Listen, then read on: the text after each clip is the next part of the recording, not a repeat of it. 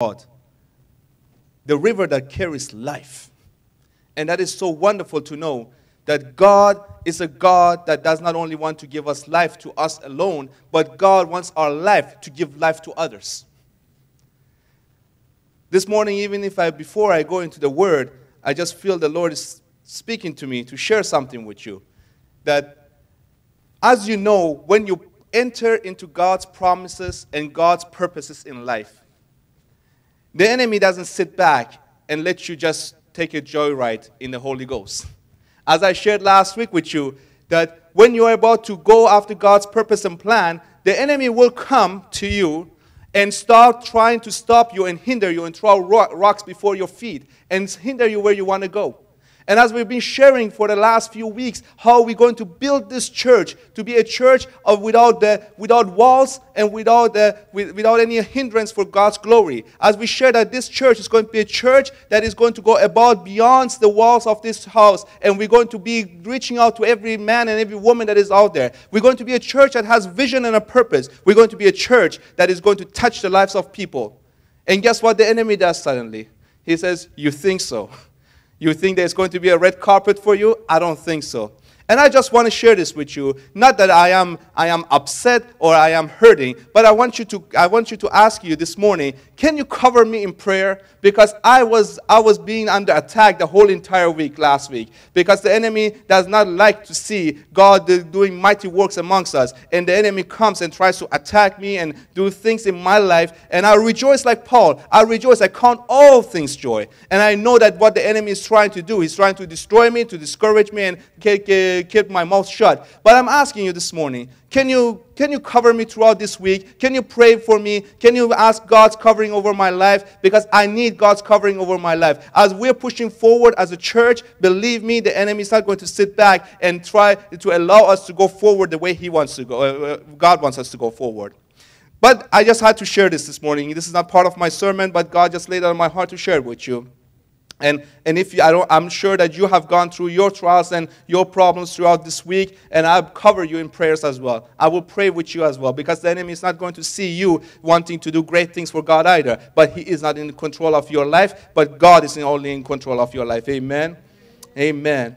Ezekiel had a vision from God during the time of the captivity of Israel in Babylon. He had been a priest, but during the time of Babylonian captivity became a prophet, a message of hope and restoration for Israel. God gave Ezekiel a vision of waters flowing out from under the threshold of the doors of the holy temple of God, and these waters became rivers. Ezekiel 47:1 says, tells us that the source of the river came from the sanctuary of God. In the Old Testament, the sanctuary was a physical temple of God. However, God has moved himself out of a physical temple, and he has moved himself into a spiritual temple, into a body that we call Jesus, the body of Jesus Christ. God has moved his spirit from the holiest of holies, and he has imparted himself in you and I. Today, the source of the river is in you and I. The source of the river that brings life unto others is in you and I. And God is speaking to each and every one of us. He's saying, you are the river of life. You are the one that God wants to flow through you. The Bible says that our body is a holy temple for God's glory, and we ought to let him do all things that he desires to do. We become that source, the river, that God can show forth his glory through us, and he wants to flow through us.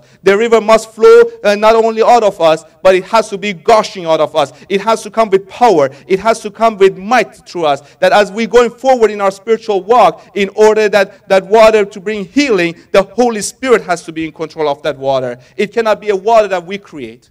We cannot create our own water. We are not in power of creating waters. We are not in power of creating any rivers. Rivers are created by God, and God has to only create that river in our lives. But how can that river be created in our lives? How can this river give us life and give us more power? We can't stop the Holy Spirit, but the Holy Spirit will control us and tell us where to go and where not to go. And the prime example takes place in Matthew chapter 3, verses 16 and 17, and jumping down to verse 4, chapter 4. Matthew chapter 3, verse 16 and 17 reads as follows. He says, "And when Jesus was baptized, he went up once out of the water, and behold, the heavens were open, and John saw the Spirit of God descending like a dove on him. And behold, a voice from heaven said, "This is my beloved Son, who I am delighted." And then verse 4 goes on and says, "Then Jesus was led, guided by the Holy Spirit into the wilderness, a desert, to be tempted and tested and tried by the devil." So here it is, God descending his own Spirit upon his own Son, who is the living water, who said, "If I give you a water to drink, you will not thirst anymore." And here he is, that the Holy Spirit, instead of having a Holy Ghost time, instead of having a joy and a shout, he leads him right into temptation. The Holy Spirit leads Jesus to be tempted by the devil. And so many times we think that the Holy Spirit does not lead us into areas of danger. But the very fact that he's leading us into areas of danger, he wants to prepare us, he wants to build us, he wants to show us that we can give life where is death. That's why the devil could speak. That's why the devil spoke to Jesus. Jesus could speak back to him and say, "Listen to me. You want to bring death? I'm bringing back life. Wherever you want me to test my God, I'm going to not test my God, but say that my God is sovereign regardless of what." And that is what's taking place in many people's life. Many times, the enemy brings us to a point of temptation, and we call it demonic. But I want to declare unto you this morning that not everything that happens to you is demonic. Not every time that you go through trials and temptations is demonic. Because God allows you to go through those things, because God wants to strengthen you.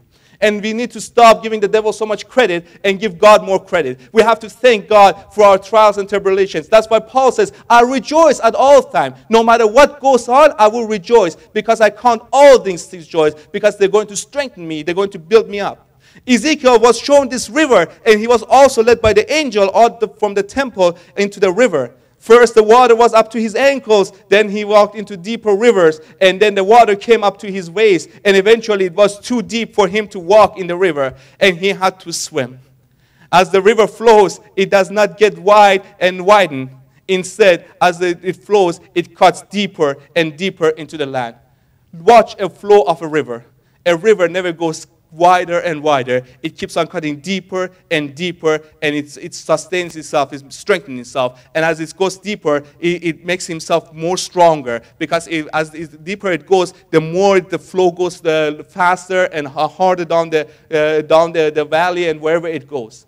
God wants us to become deeper and deeper in Him, that no longer we will be in control of our lives, but He will become in control of our lives. When we are a river for God, we will become deep in Him, and we will walk in the depths of God's glory. But when we want to get wider and wider, and so many times we want to enlarge our territories. But the enlargement of our territory shouldn't be in the width. Our enlarge of our territory should be in depth. Because when we get deeper in God, there is nothing that can stop us, because now we are the crowd. Because when you're walking with God, you're crowd. Because when you don't need 100,000 people with you, you don't need 300 people with you, you don't need even 20 people with you. You just need God. Wherever you show up with God, you're the crowd. And you got the victory. You got the victory at all times. And that's what we need to desire for. So many times we're looking who is with us and who is not with us. Church, let us not look who is with us and who is not with us. Let's look who is already in us. Jesus Christ is already in us. And we are victorious through the blood of the Lamb. So when we are victorious through the blood of the Lamb, so nothing can hold us back and nothing can bring condemnation against us. That's why Jesus could walk in the desert, and He could face His enemies, and He could still look at them and speak peace and be still unto them. The storm could not rage against Jesus, because Jesus says, "I am the Lord of the storm." The Lord of the storm is in your life. Even though it rises up, you can still say, "Greater is He who is in me than who is in this world." We sang a song this morning, "Greater is He who is in me than who is in this world." But let us truly not only sing this song, but let us live it, because nothing and absolutely nothing can come against those who love God and those who want to serve Him in the Spirit and in truth. Because of the deep rivers, we can no longer walk by sight, but we have to swim by faith.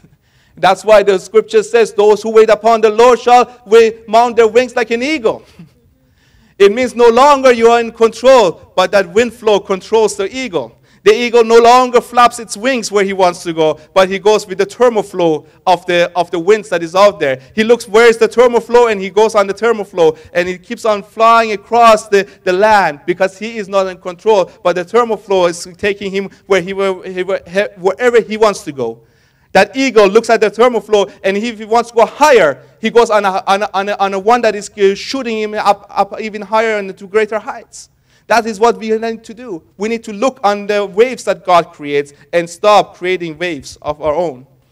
We see too many times we create waves of our own to get excited about lives, and unfortunately, that is not what God has called us to do. Too many times we want to create things to say, oh, I did a good deed for God. But you will hear me saying this over and over and over again. I do not want to do any good work. I want to do a God work. Because a God work is victorious, but a good work is always going to fail. I don't want to walk in boldness of arrogance, but I want to walk in boldness of humility. It's big difference between those two boldness. Sometimes people think being bold means to be arrogant. Means to give a shout, to go and hold somebody by throat and saying, well, the kingdom was taken by violence and so we're going to take it back with violence. No. Jesus says, if you go somewhere and they do not receive you, shake the very dust off your feet and walk in peace. Let the testimony of your dust of your feet be against that household. He is talking about the gospel of Jesus Christ is peace, not a gospel of warfare. That's why we can go to places and speak peace and be still. That's why we can go and God gives us authority to walk into dark places, into the enemy's camp, and walk with the joy of the Holy Ghost. The depth and the substance that God wants to build us in is not the width and the material wealth. Church, please understand, the material wealth that God gives us and the things that we possess in this world are just the byproduct of how we walk in depth in God.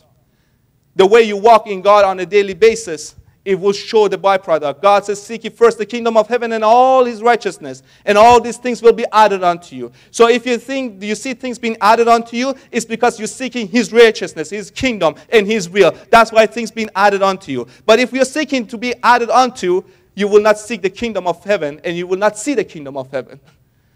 We have strength that we can possess wealth on our own. We have smarts that we can do all those things. But unfortunately, when we get sick, and we get ill, our strength is gone, and we get old, who is there to give us that added on stuff? We need him. I know that we need him. I was in a place that I was in a car accident a few years ago, and the moment that I was in a car accident, all my strength and all my power that I had to make money was gone. And if I did not have my dependency on God, I would be on the streets the next week or next month because all the bills will come in. But God says, you know what, you have faith in me, I will take care of you. So many times we don't even know people, how they operate in God, and we always think, oh, because they're not doing what we're doing, or how they operate, how they're not the way we desire them to be Christian-like, they are not walking in the Spirit of God. And I do not want to put my brother on spot, but I'm glad to see him this morning. But Neil is one of the greatest men that I ever known in my life. He is a very quiet man, but he is one of the most generous men that I've ever met. He is quiet, but he serves. He does everything in the background of the doors. Nobody knows what he's doing in the background. Nobody knows what he's doing behind closed doors. And many people might even think that he's not doing anything. But it's God that knows that he's doing all things. That's why God allows him to go from glory to glory. He opens opportunity for him. God says, Neil, I know your heart, what you're seeking. That's why I'm giving it to you.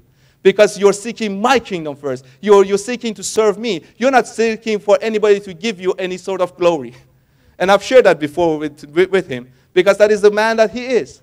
And God will bless those kind of people. God will take care of those people. Because their depth is in God, not what people think about them. And I love people who don't care what people think about them and do what God asks them to do. They don't think about who to please, but they want to just please the mighty God. And that is the kind of God that we're serving. He says, if you believe in me and your depth is in me, we are the crowd, and we will defeat any man and every woman, any principality that wants to rise up against us. As the river flows, there will be obstacles, and there will be hindrances that wants to prevent the river from flowing in your life. When the river stops flowing, it becomes like a lake. And then from the lake becomes a swamp. And from a swamp becomes a pond. These Dead Seas is no good to anyone, as the water is too salty for any use. It cannot be used for drinking. It cannot be used to provide nutrition for growth of plant or food. It is basically useless. In our lives, we must be aware of swamps and ponds that will hinder our personal relationship with God. The swamps and the ponds prevents the power of the Holy Spirit flowing through us and to others. When these swamps and the ponds are built up over time, nothing living can grow in it. When we walk away from God or refuse to listen to the work of the Holy Spirit, we become like those swamps and the ponds. That's why Ezekiel saw the vision. He saw that the rivers will go into the cities. Wherever it goes, it will bring healing. Not only will it bring healing, it also brings nutrition to the trees. And it says those trees that are planted by those rivers will never wither their leaves. They will be always green. And they will bring fruit not only for themselves, but they will bring fruit for everybody that comes by them and to partake. When I found this picture on the internet, I said, yes, God, this is who we're going to be. We're going to be like this tree, oh God. Yes, we're going to be like this tree, like a living tree, oh God, that when people are passing by us, oh God, they will be partakers of our fruit, oh God. They're going to have life. They're going to become green, oh God. As they're passing by you and I, they feel the presence of God, and they say, oh, I was so depressed, but there was something about this woman. There was something about this man. As I walked by them, the Spirit of God just touched me. Something happened to me. I'm no longer depressed. I'm no longer suicidal. I'm no longer in need of anything because something just touched me, because we are in depth in God. We are deep in God, and God is allowing people to be blessed because we are blessed in Him.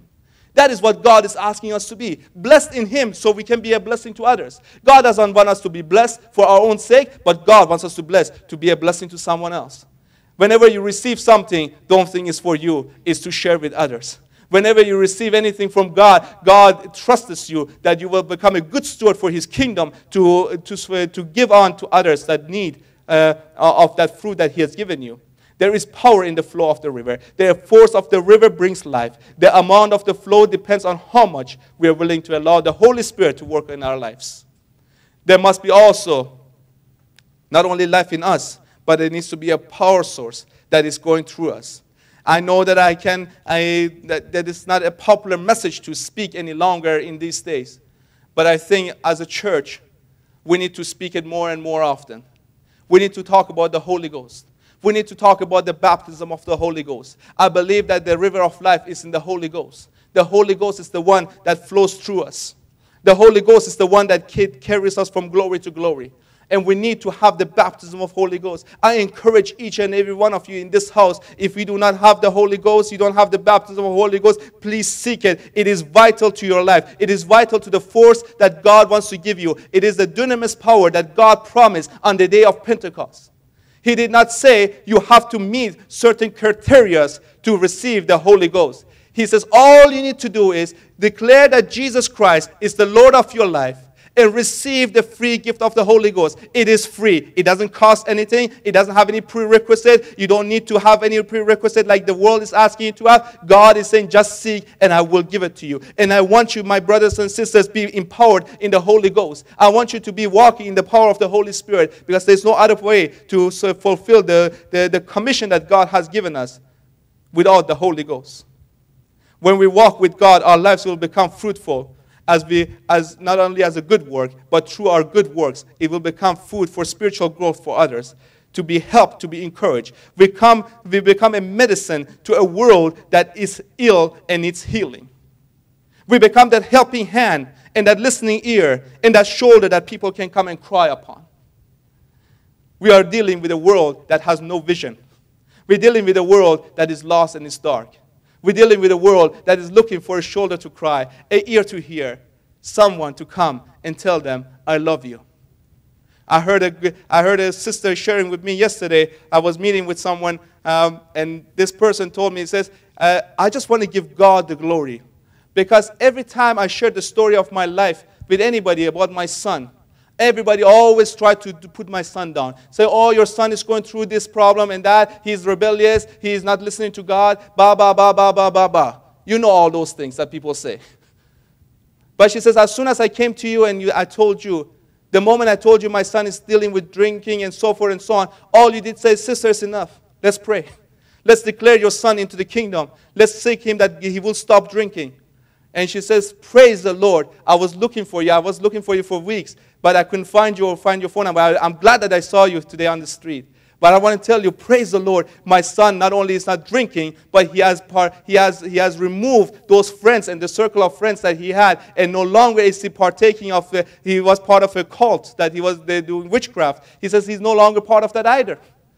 He's coming home and he's saying to me, Mom, I want to know about Christ. I want to know about him. So let us not become that source of judgment, but become the source of life. When someone tells us about their struggles, let us pray for them. Let us lay hands. We are the river of life. God has removed himself. Ezekiel saw the Spirit of God leave the temple of Solomon, and he says, I saw the Spirit of God living. But he says there's a coming that is coming back. But he says it's not coming on a natural temple. It's coming in a supernatural temple, which is you and I. And the Spirit of God has descended on you and I, church, and we will go in the power of the might of God. But if we are not, we need to know that we are no longer a dead sea, but we are the source of a living sea.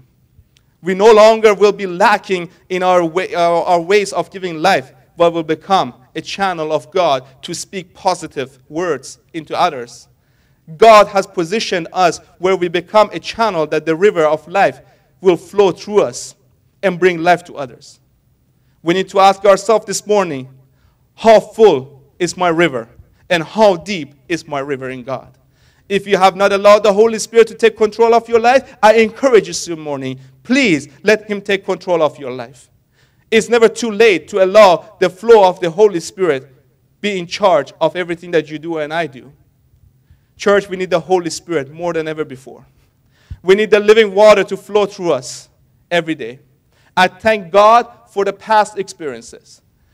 As we heard even this morning, Simone was sharing, I thank God for the revivals that is happening in Africa, in the Caribbean, in China. I thank God for them. But we want our own revival. We want our own experience with God. We want our own powerhouse in this place. We want Metro Vancouver to be set on fire for God's glory. That's what I'm desiring for. I don't care what happened in the past. We can sit down in here, talk about what happened in Azusa Street. And we can be still thinking about, oh, what a glorious time was in Azusa Street as the Holy Ghost came down and had the Azusa Street revival. Oh, what a wonderful time it was there. Well, that was for then. What about today? We need another Azusa Street. We need another move of God. We need another revival taking place. We need people to come from all around the world and say there is a mighty power of God moving in Metro Vancouver that we can be healed. We can be set free. People walked from all distance to hear what God had to say on Azusa Street. We're still celebrating Azusa Street 100 years after. We're still celebrating a past experience with God. In order of celebrating a new experience in God. We have to experience God's newness every day. He says he will give us a new song all day long. Every day is a new song in his kingdom. I thank God this morning that we're no longer going to be in the former rain, but we're going to be in the latter rain. Oh God, how we need you to shower us with your glory. Oh, how God, we need you to show us your presence and take us away in your glorious ways, oh God. This morning, I know that my message is short, but I do believe that God wants to do some mighty work in us. I know that this morning, it's not about so much what I have to say, but it's about what he has to say. God wants to speak to you. God wants to speak to me. God wants to speak to each of us, not only today, but every day. But let this today be our start, church. Let today be the beginning of everything that we do and say in his kingdom. Let us seek him this morning for deeper depths and higher heights. Let us seek him today in a way that we never sought him before. That's why I was sharing with you. As I was meditating this week, the Lord told me, this Monday night, I don't want you guys to get together for prayer. This Monday night, I want you to have closet prayer time. I want you to have individual time. Because God wants to cause you to go deeper and deeper in him. God wants to speak things to you that you have never heard before. I believe that God wants to give you visions and dreams that you have never seen before. God wants to give you revelations that you have never heard before. But I believe that with all my heart. And I know that the last 3 weeks, God has been setting us up with that. God has brought a word to us 3 weeks ago with an anointed vision for this house. Then God brought us another word last week. And this week, He wants to speak to us in power and might. And I told the Lord, I said, Lord, 20 minutes message, is that enough for your church? God says, you decrease and I will increase. And I said, God, thank you. That's all we need. So can we go before the Lord this morning, church? Can we just spend some alone time before Him?